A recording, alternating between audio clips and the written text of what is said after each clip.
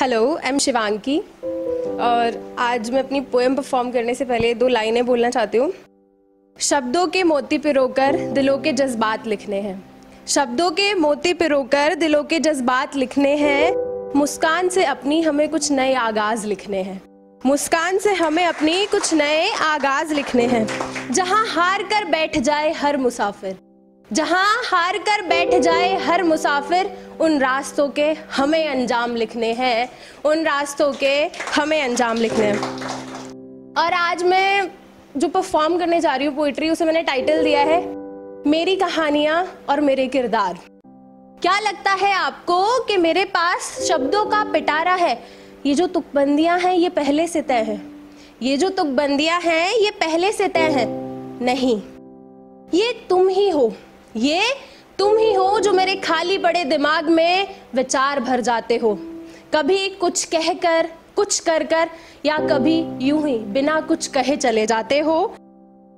पीछे से रह जाती हूँ मैं, पीछे से रह जाती हूँ मैं, सोचती कुछ तुमको कुछ खुद को। समझो ये तुम ही हो जो मेरे किरदार कहलाते हो। ये तुम ही हो जो मेरे किरदार कहलाते हो। किरदार जो सच्चे हैं पर उनकी कहानियाँ मेरी होती हैं। किरदार जो सच्चे हैं पर उनकी कहानियाँ मेरी होती हैं। अब सोच कर देखना कि किस दफ़ा क्या किरदार रहा होगा तुम्हारा। अब सोच कर देखना कि किस दफ़ा क्या किरदार रहा होगा तुम्हारा।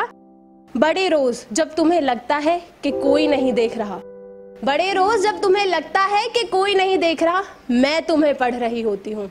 बड़े रोज़ जब तुम्हें लग रहा होता है कि कोई नहीं देख रहा, मैं तुम्हें पढ़ रही होती हूँ।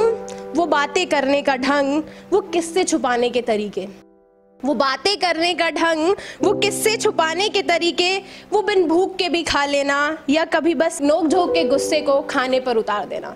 वो कभी बिन भूख के खा लेना या कभी किसी और से हुई नोक झोंक के गुस्से को खाने पर उतार देना। वो तुमने उस रोज़ चुगली की थी जिसकी मुझसे, वो तुमने उस रोज़ चुगली की थी जिसकी मुझसे, जिसे तुम बेढंगे मिजाज वाली कहते थे, जिसे तुम बेढंगे मिजाज वाली कहते थे। मैंने देखा था फिर उसी के साथ तुम्हें रिक्शा से घर जाते हुए। मैंने देखा था फिर उसी के साथ तुम्हें रिक्शा से घर जाते हुए। अरे कहा तो जब कोई नहीं देख रहा होता मैं तुम्हें पढ़ रही होती हूँ। जब कोई नहीं देख रहा होता मैं तुम्हें पढ़ रही होती हूँ। वो तुमने उस रोज़ झूठ बोला था और मैं सच मान गई थी।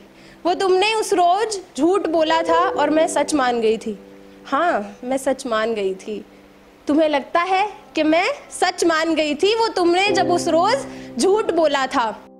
कई बार तुम मेरे शब्दों से तिलमिला जाते हो, कई बार मेरे शब्दों से तुम तिलमिला जाते हो, गुस्से से भर जाते हो या झल्ला जाते हो। सोच कर देखो तुम सिर्फ सुनते हो, सोच कर देखो तुम सिर्फ सुनते हो, तुम सिर्फ पढ़ते हो। मैं महसूस करती हूँ उन्हें, मैं महसूस करती हूँ उन्हें। अरे कहा तो जब कोई नहीं देख रहा होता मैं लिख रही होती हूँ तुम्हें, मैं लिख रही होती हूँ तुम्हें। वो एक रोज़ तुमने कहा था मुझसे इससे मिला न करो, ठीक नहीं है ये। वो एक रोज़ तुमने कहा था मुझसे कि इससे मिला न करो, ठीक नहीं है ये। मैं उसे भी छुपकर अपनी कहानियों में लिख लिया करती हूँ। बेपरवाह तुम्हारा घूमना, वो पानी पीते हुए खुद की हथेलियों को होठों से चूमना, सब देखा है मैंने। कई दफ़ा की हड़बड़ी, बिन बात के कुछ छुपा लेना, वो कभी कभी मेरे पीछे से मेरी बातें और मुझे देखकर बात घुमा देना। वो झूठी सी मेरी तारीफ, सच्ची सी तुम्हारी जलन, वो झूठी सी मेरी तारीफ, वो सच्ची सी तुम्हारी जलन, सब लिखती हूँ मैं। वो कई दफ़ा मेरी चुप्पी के ढोल और मेरी आवाज़ को कह देना शोर, वो कई दफ़ा मेरी चुप्पी के ढोल और मेरी आवाज़ को कह देना शोर। ये सब देखा है मैंने, ये सब देखा है मैंने और सब लिखा भी है। तो अब तो जानते हो तुम कि ये सब पढ़कर लिखती हूँ मैं, कि अब तो जानते हो तुम कि ये सब पढ़कर लिखती हूँ मैं।